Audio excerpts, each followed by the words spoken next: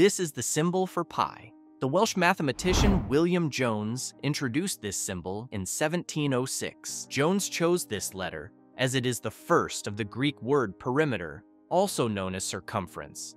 He did this since pi relates to circles. It is defined as the ratio between a circle's diameter and circumference.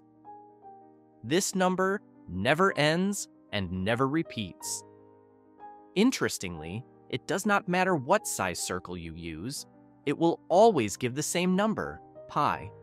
Knowing this, we can use pi to calculate dimensions of a circle.